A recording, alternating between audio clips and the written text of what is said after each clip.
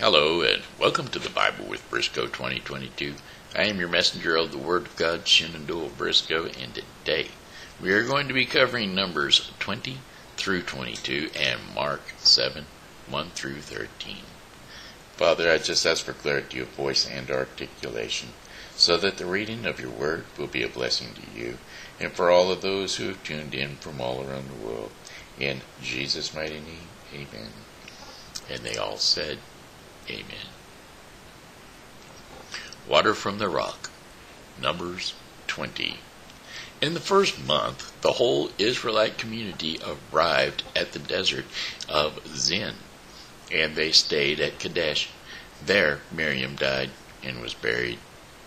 Now there was no water for the community, and the people gathered in opposition to Moses and Aaron. They quarreled with Moses and said, "If only we had died when our brothers fell dead before the Lord. Why did you bring the Lord's community into this wilderness, that we and our livestock should die here? Why did you bring us up out of Egypt to this terrible place? It has no grain or figs, grapevines or pomegranates, and there is no water to drink." Moses and Aaron went from the assembly to the entrance to the tent of meeting, and they fell face down, and the glory of the Lord appeared to them. The Lord said to Moses, "Take the staff, and you and your brother Aaron gather the assembly together.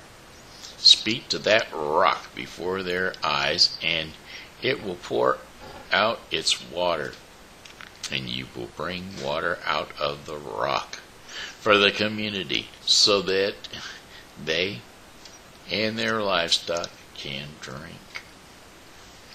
So Moses took the staff from the Lord's presence, and just as he commanded him, he and Aaron gathered the assembly together in front of the rock, and Moses said to them, "Listen, you rebels, must we bring you water out of a rock?"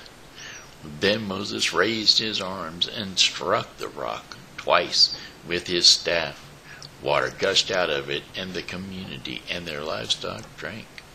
But the Lord said to Moses and to Aaron, "Because you did not trust in me enough to honor me as holy in the sight of the Israelites, you will not bring this community into the land I give them." These were the waters of Meribah, where the Israelites quarreled with the Lord, and where he was provided holy among them. Edom denies Israel's passage.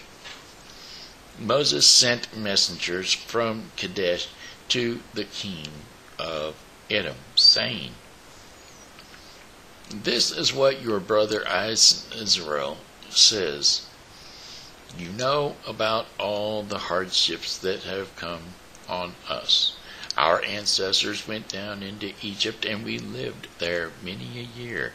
The Egyptians mistreated us and our ancestors, but we cried out to our Lord, and he heard our cry, and he sent an angel and brought us out of Egypt. Now we are here at Kadesh, a town on the edge of your territory. Please let us pass through your country. We will not go through any of your fields or vineyards, or drink water from any of your wells. We will travel along the king's highway, and not turn to the right or turn to the left. We have passed through till we have passed through your territory." But Edom answered, "You may not pass through here. If you try, we will march out and attack you with the sword." The Israelites replied, "We will go along the main road, and if we or our livestock drink any of your water, we will pay for it. And we only want to pass through on foot, nothing else." Again they answered, "You may not pass through." Then Edom came out against them with a large and powerful army. And since Edom refused to let them go through their territory, Israel turned away from them. The death of Aaron. The whole Israelite community set out from Kadesh and came to Mount Hor. And at Mount Hor, near the border of Edom, the Lord said to Moses and Aaron, Aaron will be gathered to his people. He will not enter the land I give the Israelites, because both of you rebelled against my command at the waters of Meribah. Get Aaron and his son Eleazar and take them up on Mount Hor. Remove Aaron's garments and put them on his son Eleazar, for Aaron will be gathered to his people, and he will die there. Moses did as the Lord commanded. They went up Mount Hor, and in sight of the whole community, Moses removed Aaron's garments and put them on his son Eleazar, and Aaron died there on the top of the mountain. Then Moses and Eleazar came down from the mountain, and when the whole community learned that Aaron had died, all the Israelites mourned for him 30 days.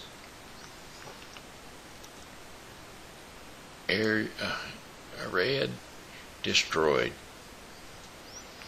Numbers 21. When the Canaanite king of Arad, who lived in the Negev, heard that Israel was coming along the road to Atharim, he attacked the Israelites and captured some of them.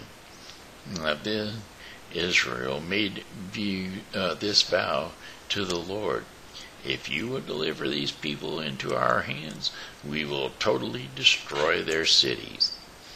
The Lord listened to Israel's plea, and he gave the Canaanites over to them. They completely destroyed them and their towns, so the place was named Hormah, the bronze snake. They traveled from Mount Hor along the route to the Red Sea.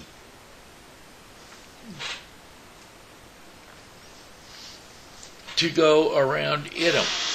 But the people grew impatient on the way, and they spoke against God and against Moses, and they said, why have you brought us up out of Egypt to die in the wilderness? There is no bread, there is no water, and we detest this miserable food. Then the Lord sent venomous snakes among them. They bit the people, and many Israelites died. The people came to Moses, and they said, we sinned when we spoke against the Lord and against you. Pray that the Lord will take the snakes away from us. So Moses prayed for the people. The Lord said to Moses, make a snake and put it up on a pole. Anyone who is bitten can look at it and live. So Moses made a bronze snake, and he put it up on a pole. Then, when anyone was bitten by a snake and looked at the bronze snake, they lived. The journey to Moab. The Israelites moved on and camped at Oboth. And then they set out from Oboth, and they camped at Ebron, in the wilderness that faced Moab towards the sunrise. From there they moved on and camped in the Zered Valley. They sat out from there and camped alongside the Arnon, which is the wilderness extending into Amorite territory. The Arnon is the border of Moab, between Moab and the Ammonites. That is why the book of the wars of the Lord says, Zahab in Zephah, and the ravens, the Aaron, and the slopes of the ravens that lead to the settlement of Ar, and lie along the border of Moab. From there they continued on to Beer, the well where the Lord said to Moses, "Gather the people together, and I will give them water." Then Israel sang this song: "Spring up, O wells, sing about it, about the well that the princes dug, that the nobles of the people sank, the nobles with scepters and staffs."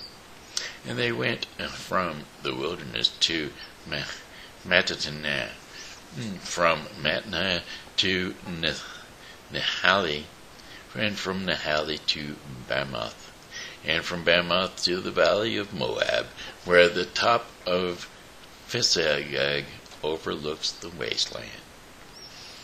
Defeat of Sihon and Og.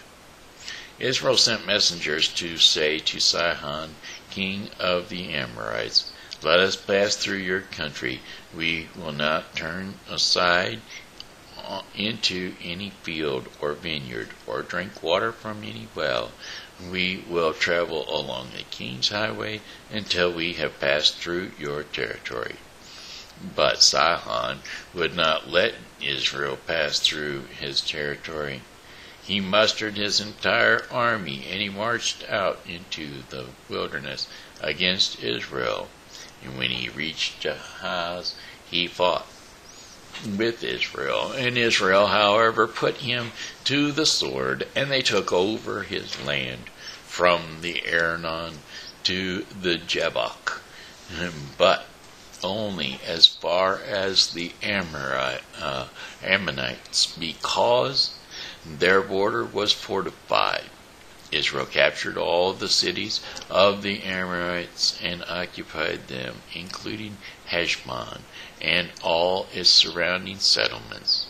Heshbon was the city of Sihon, king of the Amorites, who had fought against the former king of Moab, and had taken from him all his land as far as the Arnon. That is why the poets say, "Come to Heshbon, and let it be rebuilt. Let Sihon's city be restored." Fire went out from Heshbon, a blaze from the city of Sihon. It consumed Ar of Moab, the city of Aaron's heights. Woe to you, Moab! You are destroyed, people of Chemiosh. He has given up his son as a fugitive, and his daughters as captives, to Sihon, king of the Amorites.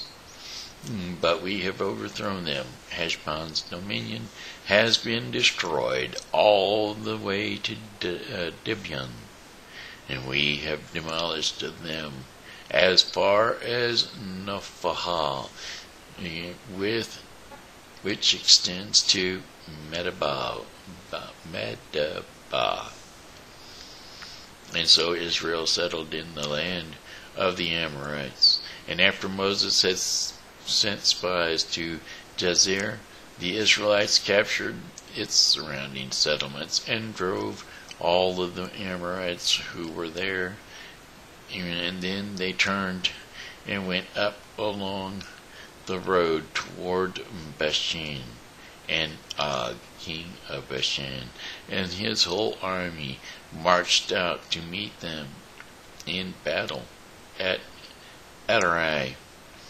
And the Lord said to Moses, "Do not be afraid of him, for I have delivered him into your hands, along with his whole army and his land. Do not let him do to him whatever you did to Sihon, king of the Amorites, who reigned in Heshbon." And so they struck him down together with his sons and his whole army, leaving them no survivors, and they took possession of his land. Balak summons Balaam. Numbers 22. Then the Israelites traveled to the plains of Moab and camped along the Jordan across from Jericho. Now Balak, son of Zippor, saw all the Israel had done to the Amorites, and Moab was terrified because there were so many people. Indeed, Moab was filled with dread because of the Israelites. Now the Moabs said to the elders of Midian, "This horde is going to lick up everything around us as an ox licks up the grass of the fields." And so Balak, son of Zippor, who was king of Moab at that time, sent messengers to summons Balaam, son of Beor, who was at Pethro, near the Euphrates River, in his native land. Now Balak said,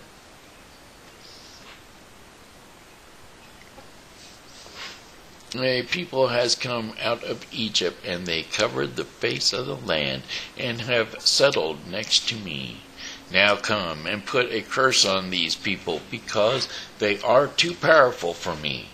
Perhaps then I will be able to defeat them and drive them out of the land. For I know that whoever you bless is blessed, and whoever you curse is cursed." And the elders of Moab and Midian left, taking with them the fee for divination. And when they came to Balaam, they told him what Balak had said. "Spend the night here," Balaam said to them, "and I will report back to you with the answer the Lord gives me." And so the Moabite officials stayed with him. God came to Balaam and asked, "Who are these men with you?" And Balaam said to God, "Balak, son of Zippor, king of Moab, sent me this message. A people that has come up out of Egypt covers the face of the land, and now come and put a curse on them for me. Perhaps then I will be able to fight them and drive them away." But God said to Balaam, "Do not go with them. You must not put a curse on those people, because they are blessed." The next morning Balaam got up, and he said to Balak's officials, "Go back to your own country, for the Lord has refused to let me go with you."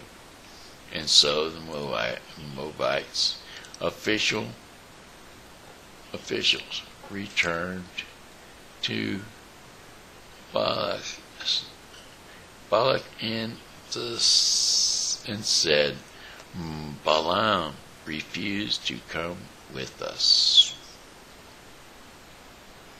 And then so the Moabite officials returned to Balak and said, "Balaam refused to come with us." And then Balak sent other officials more numerous and more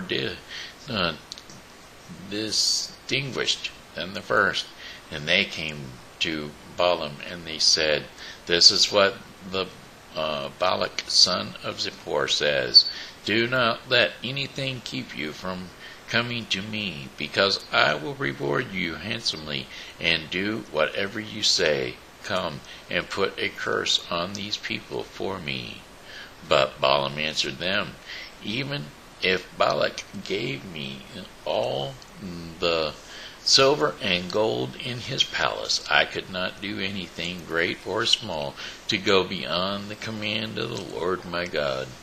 Now spend the night here, so that I can find out what else the Lord will tell me." That night God came to Balaam and said, "Since these men have come to summons you, go with them, but do only what I tell you." Balaam's donkey. Balaam got up in the morning, saddled his donkey, and went with the Moabite officials. But God was very angry when he went, and the angel of the Lord stood in the road opposite him. Balaam was riding on his donkey, and his 2 servants with him. And when the donkey saw the angel of the Lord standing in the road with a drawn sword in his hand, it turned off the road into a field. Balaam beat it to get it back on the road. Then the angel of the Lord stood in a narrow path through the vineyards with walls on both sides. And when the donkey saw the angel of the Lord, it pressed close to the wall, crushing Balaam's foot against it. So he beat the donkey again. The angel of the Lord moved on ahead and stood in a narrow path where there was no room to turn either to the right or to the left. And when the donkey saw the angel of the Lord, it lied down under Balaam, and it was angry. And he was angry, and he beat it with his staff. Then the Lord opened the donkey's mouth, and it said to Balaam, "What have you done what have I done to you to make you beat me these 3 times?" Balaam answered the donkey, "You have made a fool of me. If only I had a sword in my hand, I would kill you right now." The donkey said to Balaam, "Am I not your own donkey, which you have always ridden to this day? Have I been in the habit of doing this to you?" "No," he said.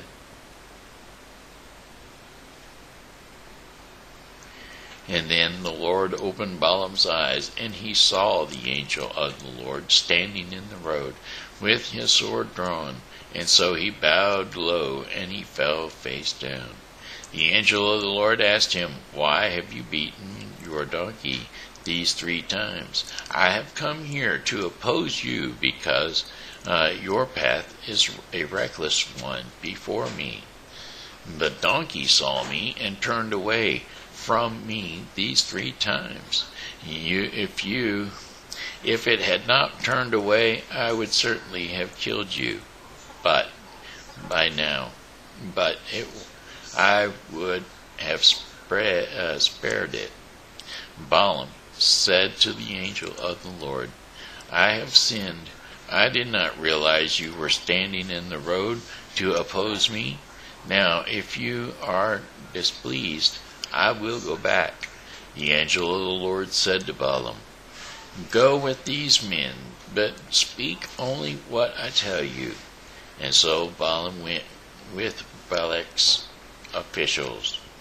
When Balak heard that Balaam was coming, he went out to meet him at the Moabite town on the Arnon border, at the edge of his territory. And Balak said to Balaam, "Did I not send you an urgent summons? And why didn't you come to me? Am I really not able to reward you?" "Well, I have come to you, Balaam replied, but I can't say whatever I please. I must speak only what God puts in my mouth. Then Balaam went with Balak to Keturah Hazoth. Balak sacrificed cattle and sheep and gave some to Balaam and the officials who were with him. And the next morning Balak took Balaam up to Balmath Baal, and from there he could see the outskirts of the Israelite camp. That was Numbers 20 through 22. Now we will be turning to Mark 7:1.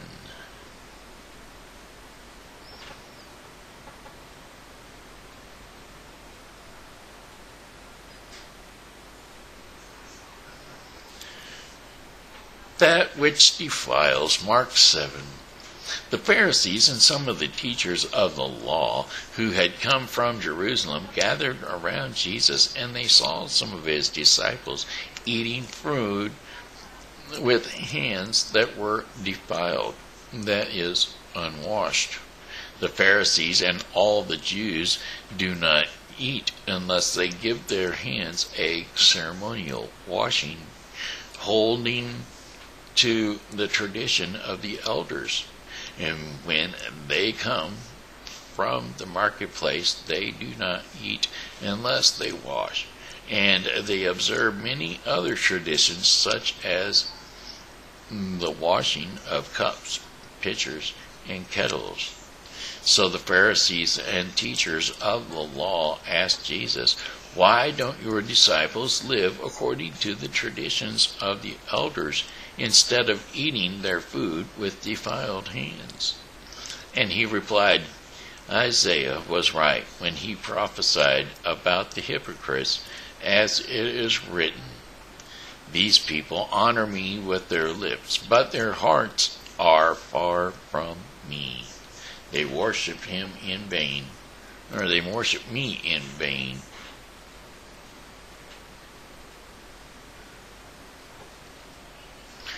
They worship me in vain. Their teaching are merely human rules. You have let go of the commands of God and are holding on to human traditions." And he continued, "You have a fine way of setting aside the commands of God in order to observe your own traditions. For Moses said, 'Honor your father and your mother,' and anyone who curses their father or mother is to be put to death. But you say that if anyone declares that what might have been used to help their father or mother is Corban, that is, devoted to God, then you no longer let them do anything for their father or mother. Thus you nullify the word of God by your tradition that you have handed down, and you do many things like that." And that was Mark 7:1 through 13. Which concludes the Bible with Briscoe 2022 for today. Tomorrow we will be covering Numbers 23 through 25 and Mark 7:14 through 37. Father, I just thank you for your word, because without your word I would not be able to be a messenger of your word. And so I give you all the praise and all the glory. In Jesus' mighty name, amen. And they all said, amen.